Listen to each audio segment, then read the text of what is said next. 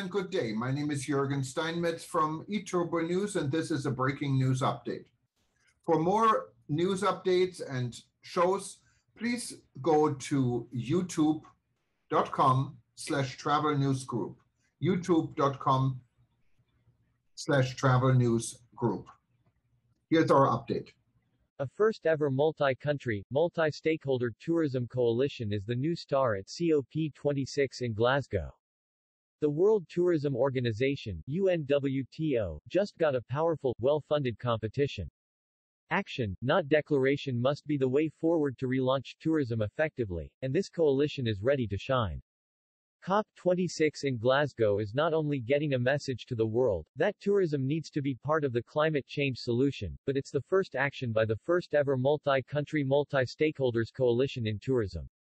It's time for action, not declarations. A profitable and climate-friendly future for world tourism just became a lot brighter.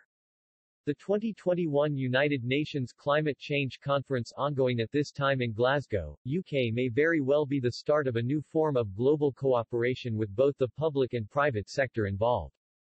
The World Tourism Organization, UNWTO, is seen by many as ineffective, underfunded, and mismanaged, may just be in for a competition.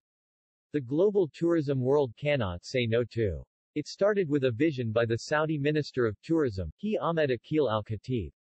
Saudi Arabia has been known investing billions into the development of global tourism. This is not only attractive for an industry that has been beaten by COVID-19 for almost 2 years, but it motivates and encourages. Gloria Guevara, the top advisor of the Saudi Minister of Tourism, and former WTTC CEO, told eTurboNews, while the World Tourism Organization, UNWTO, signs declarations, the first-ever multi-country multi-stakeholders coalition is all about action. It's needless to say, the funding is real. Saudi Arabia demonstrated to be a bridge between the developed and the developing world. Today the 3 tourism ministers from Kenya, Jamaica, and Saudi Arabia attending a panel in Glasgow on climate change said, the tourism industry wants to be part of the solution to dangerous climate change. Establishing this new coalition is a 3-phase project. Today's event was attended by governments from the United States, the UK, Kenya, Jamaica and Saudi Arabia.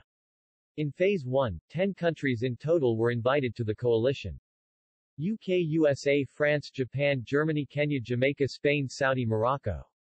International organizations that participated today: UNFCCC, UNEP, WRIWTTC, ICC, Systemic. In addition, the World Bank and Harvard were invited to join the coalition.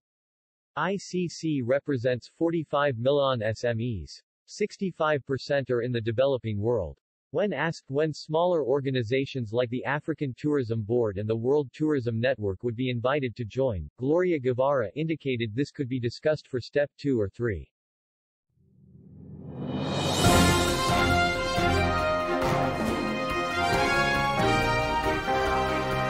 Thank you for listening to our news update. There's more on youtube.com/travel news group, or you can read us, of course, in going to our news portal at eTurboNews.com or travelnews.online.